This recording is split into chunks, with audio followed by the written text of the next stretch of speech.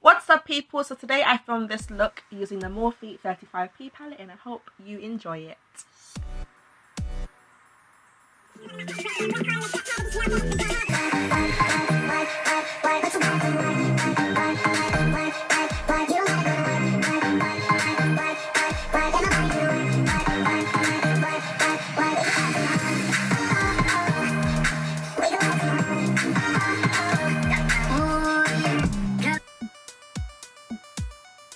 Okay, so I started with this brownie purpley shade as the transition colour, and I did that off camera, and then went in with this lovely, beautiful, actually pigmented, very pigmented purple, just in the crease, and I didn't take it the whole way through the crease, just really the last 2/3 roughly of the crease, and then I used this MAC fluffy tapered brush and blended it out, and I kept on going back and forwards with the blending because I wanted to make sure there were no harsh lines, you know?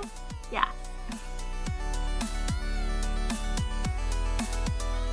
So then I used this brown colour, and I used that just in the last third of my crease. I didn't want to use any black in this eyeshadow look because I didn't want anything too overpowering, so I wanted a smoky purple colour, but I didn't want a really dark smoky purple colour. I wanted more of a, you know, kind of middle ground kind of smoky, you know what I mean? I don't know if that made any sense. But yeah, so I just used that brown rather than, you know, using a black or something darker. And then again, I used that transition shade and that brown shade, and I used that to set, not really set I guess, but act as a base for the other eyeshadow I used. And I also wanted to make sure any gaps were filled so you couldn't see the primer that I used. So now this beautiful purple shade that we used in the crease was the primary lid colour, and it set the base also for when I added a shimmer on top, and I took a Morphe fluffy brush and blended that out because, you know, no harsh lines as we said, and also because you just want to make sure everything is quite flowy, you know? So then this beautiful shimmery shade went on just the first maybe 2/3 of my eye, I would say, because I didn't want the whole lid to be shimmery, but I wanted it to be like half shimmer, half not, you know, like a kind of gradient kind of effect.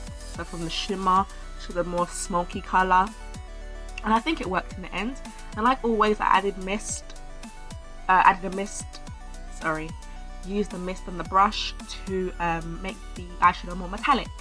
And then using the MAC 217 brush, I just made sure I blended out that shimmery colour so there wasn't any, you know, harsh lines, or there wasn't like a distinction between the lid colour and the rest of the colours in the eye look. So using this flat Morphe foundation brush, I just blended in my foundation, which I didn't use a lot of, but you know. And then I sped through my highlight and contour because I feel like everyone has seen this before. And I was listening to some major tunes. This playlist was on flickety fleek. So there was a ton of dancing and Snapchatting and everything through this tutorial. Added my Snapchat, yes.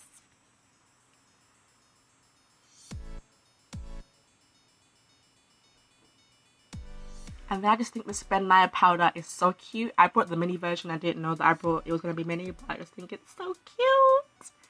And then just again, I spread over just like I did with the contour and highlight. I spread through this part, you know, baking, contouring, all that kind of stuff. And check out my highlight and contour routine, just in case you want to see this in more depth and with my voice in the background.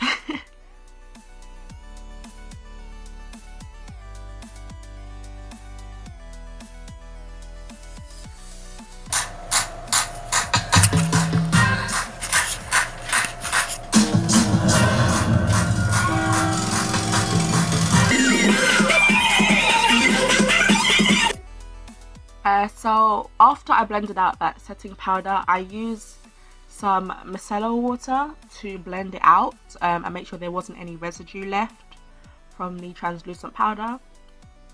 And you can't see because I didn't film it, but with this purpley colour that I used before, I just added some on the bottom lash line, and this colour is so pigmented I didn't even have to add any black like I usually do. And then just taking a clean fluffy Morphe brush, blended everything through with those harsh lines, and then warmed up the face using colours from my Morphe 35K palette, which substitutes as a kind of bronzer for me, I guess, with my Shimura brush.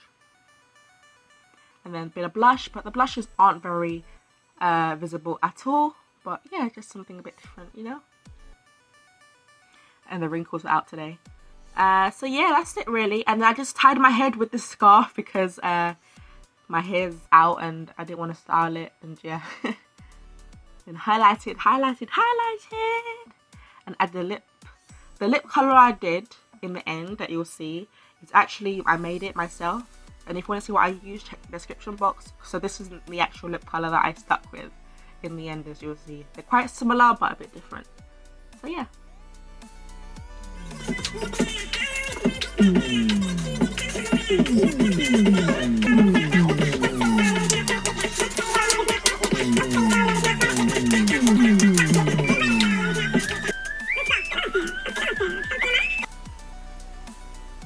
I'm too ugly for this shit.